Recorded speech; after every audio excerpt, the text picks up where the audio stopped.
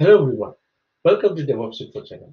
In the previous videos, we had a look at how to get started with the Azure Automation accounts, and we also saw a few examples of how effectively we could manage the updates from the Azure Automation accounts, and we also had some examples of hybrid worker groups and the design state configuration.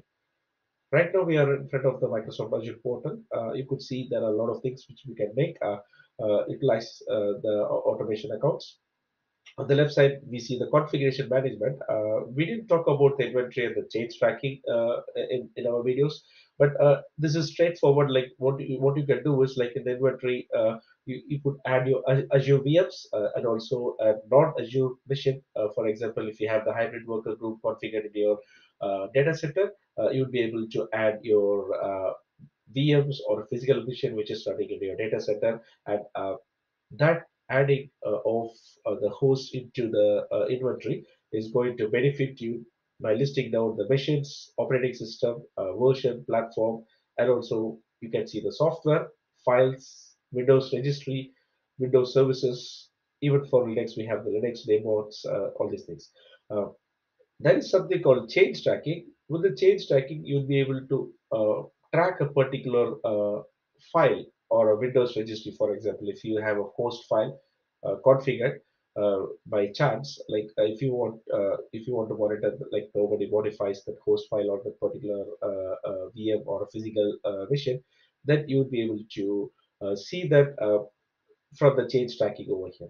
That is applicable even for the Windows registry. If someone is doing a Windows registry that you specifically don't want to change, you could do that by tracking them from the change tracking.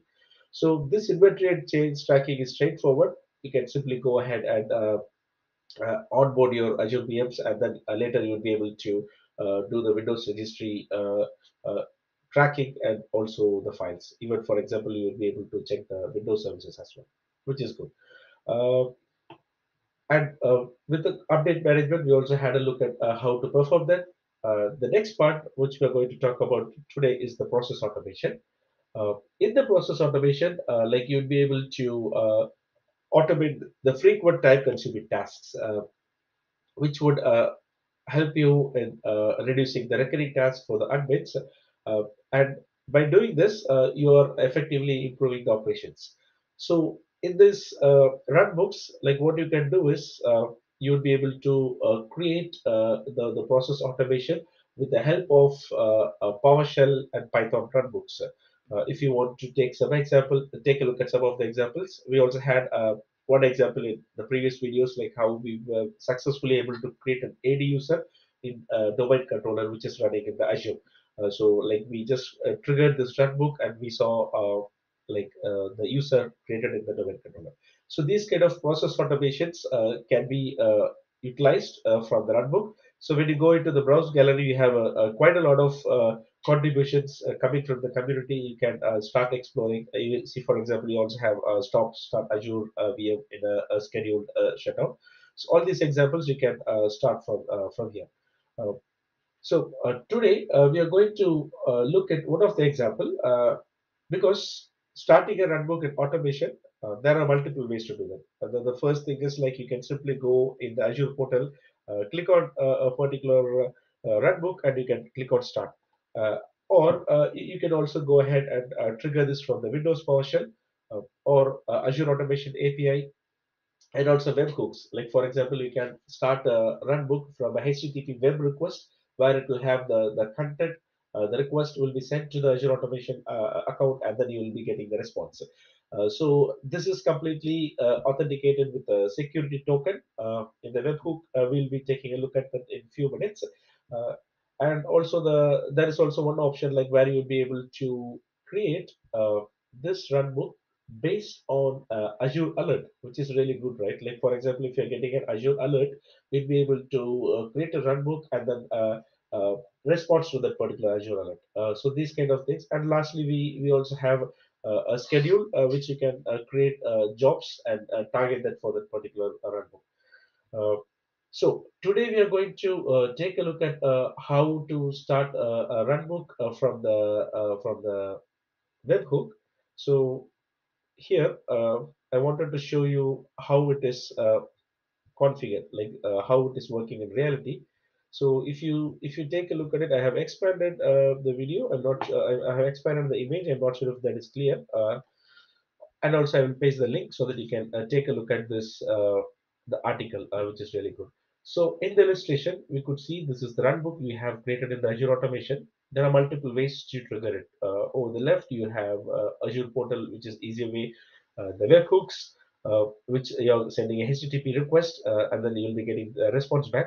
And then you have the PowerShell, and you also can respond the Azure alerts. And also, lastly, we have the schedule. Uh, you see here, like there is a option to send the job to on-premise runbook worker, and then that job can also be triggered to any on-premise activity. Uh, so this is the overall view of how the Azure runbook can be utilized. But let's take a look at how to see the example. So I have just showing you this article. I will also post this article in the video. You can try this. Like you're just simply going to start a runbook from a webhook HTTP request. So here, if you scroll down, what you need to do is like simply first you need to create a runbook with one of the example which they have given here, like this is one of the PowerShell runbook which would create a hello world output. So here in the automate, you are just going to go into the automation accounts, and then create a runbook. And in the runbook, I have just simply copied the PowerShell version, runtime version 5.1, and then I have added that particular script over here. So that's what I have done.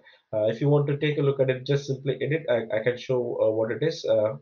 It is it's the same what I have what we see it on the Microsoft article. Be sure to save and publish this. If you do not publish this, then you're not able to add a webhook for this particular runbook. So the moment after you publish this, like you'll be seeing the status as published. So what you need to do is just simply click on it, and then you're just going to click on add a webhook. The moment when you click on add a webhook, it is going to give you a unique URL. Through the unique URL, that is that URL will have the token, and through that unique URL, you are going to initiate the web request from your client. We are going to send the HTTP request from your side. So, like for example, in my case, I have already added the webhooks. Like if you see here, this is I created one for the hybrid, and one for testing it on the Azure virtual machines. So, like for example, when you click on this, you are going to see it is enabled, and you can also set the expiration time, which is really good.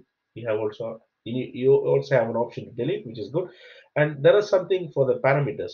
So in the parameters, like you need to send the optional webhook data, that depends on how the parameter you're sending.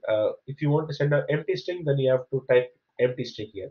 And here is an option to run on Azure or to run on hybrid worker. In my example, I'm going to run from a hybrid worker, and this particular laptop from where we are doing it, this is on one of the hybrid worker group, which is worker on-prem.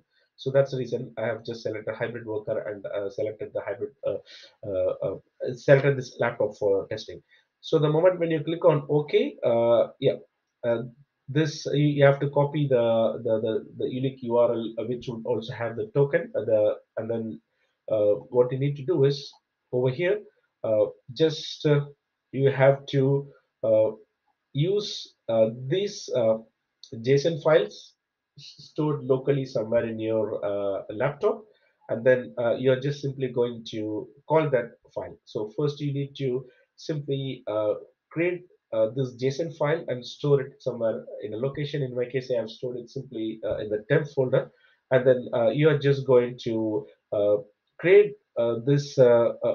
First, you have to create the PowerShell, and then you have to save it locally, and then you have to create the JSON file. You have to save it locally on the laptop, and then this is just only for the example.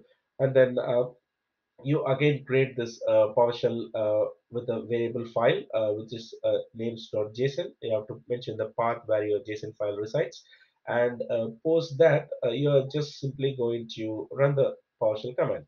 So I'm just going to show you an example of how it is looking like. So I have already, in my case, I have already done the example. So we no need to worry about it. So I am just going to show how it is going to look like in reality. So the moment when you run this,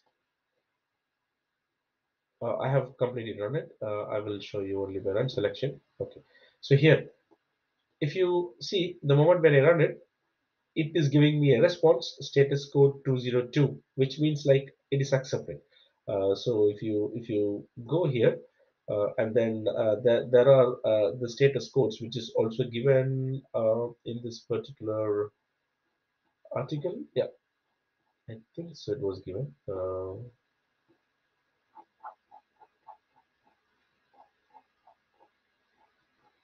Yeah. So if you see the request, we sent it to the Azure Automation account, and which is 202 is the request is accepted, and the runbook was successfully queued. So if you see here, this is the runbook which we created, and I'm going to go into the test, and here in the webhooks, we are going to look into the hybrid. Oh, not here. So here we are going to look into the jobs. So in the jobs, you see, I just triggered one and it is showing completed. So in the completed, when you open it, it is going to show us the webhook data. And also, I forgot to show you one more thing. Like here, the moment when you run the command, it is going to give you the status code. You see the status description accepted, and also it says the content type, the raw content, like it is showing the content length, it is showing the content type, which is JSON, and also it is showing the Microsoft HTTP API, which is good, and it is showing the raw content length, which is 51. So here, the same thing you are going to see, and the output. When you click on the output, you see just simply it is saying the end hello world. So this is the simple way of how to get started with the automation accounts and using the runbook. And with the runbook, definitely you can automate lot of